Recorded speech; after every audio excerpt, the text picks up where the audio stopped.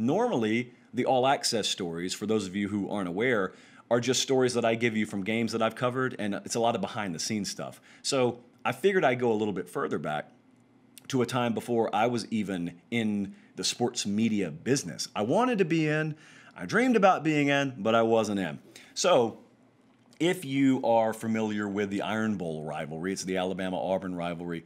I don't really care if you think it's the best or not the best, irrelevant. It's crazy to be around.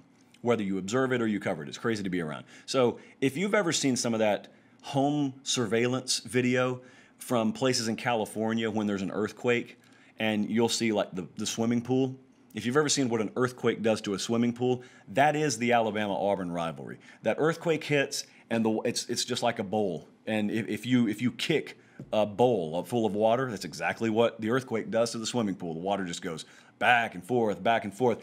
And that's exactly how the Iron Bowl rivalry really has always been. And it was no different in the late 2000s. In the late 2000s, start around 2006 or 7, Auburn has run off 6 straight wins. 07, I think, was the last win in that streak for Tommy Tuberville. Alabama has gone and hired a guy named Nick Saban. And so then Nick Saban starts winning, and he runs Tommy Tuberville out of town. And then in this game right here, actually, that Colin's showing you, look at Glenn Coffey go. Alabama won that game 36-0, humiliated Tommy Tuberville. He's fired. They bring in Gene Chizik, who was 5-19 at the time.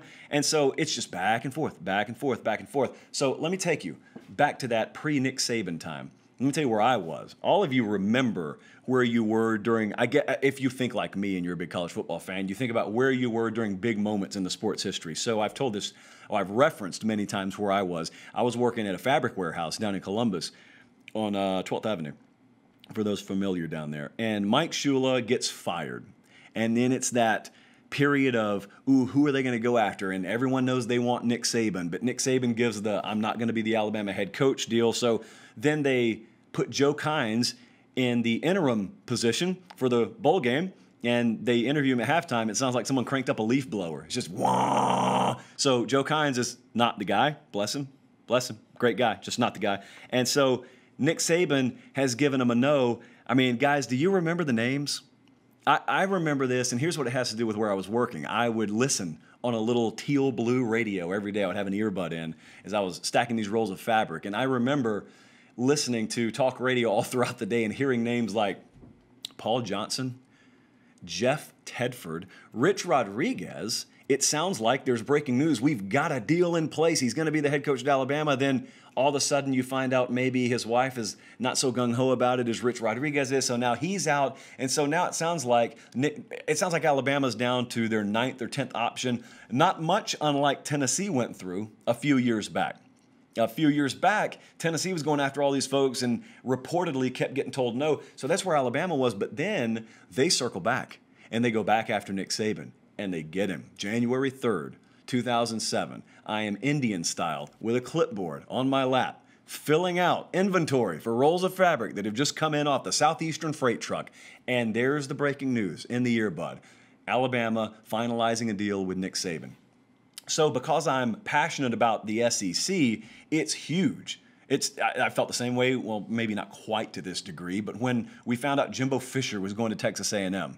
I mean, if you feel like A&M's been mismanaged like I do, and you're getting a national championship winning head coach to go in there, that's exciting. Because if you love SEC football, if you love major college football, I grew up in the SEC, so it's SEC for me.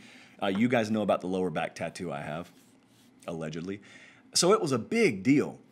So then that stuff starts to unfold, okay? Here's what I write. I realized, not maybe from his introductory press conference, when I knew things had changed at Alabama, was there were some folks around town that you could always count on to get information from Alabama. And then all of a sudden they didn't know anything anymore. And what happened was a lot of people who had loose lips had been disassociated from the program. So there was no information coming out of Alabama anymore. And all of a sudden your little sources, down on the corner of 9th and Broad at the restaurant you go to on Tuesdays and Thursdays, they don't know anything anymore. That's when I knew things at Alabama had changed a little bit, if you didn't know just by the identity of the guy they had hired. So then Nick Saban starts building Alabama to what it's going to be. So then a couple of years later, I was telling Colin about the YouTube video earlier. Tuberville's out. Auburn's looking for a head coach. Swimming pool. Back and forth.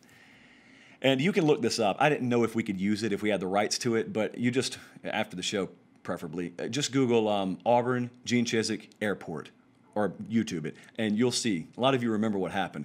Auburn is rumored to be going after Gene Chizik for their head coaching position. He is at the time 5-19 as a head coach.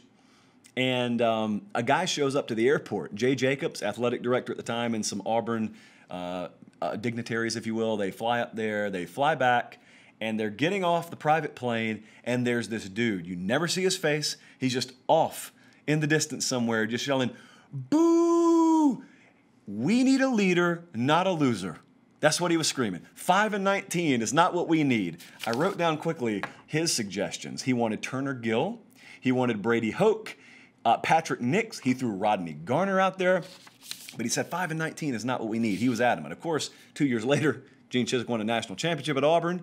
Say what you will, Gene Chizik won a national championship at Auburn. That guy was never heard from again, or was he? This is where the story really gets interesting. I finally get my break, and someone finally puts me on radio in Columbus. It is, I think, 2012 or 2013.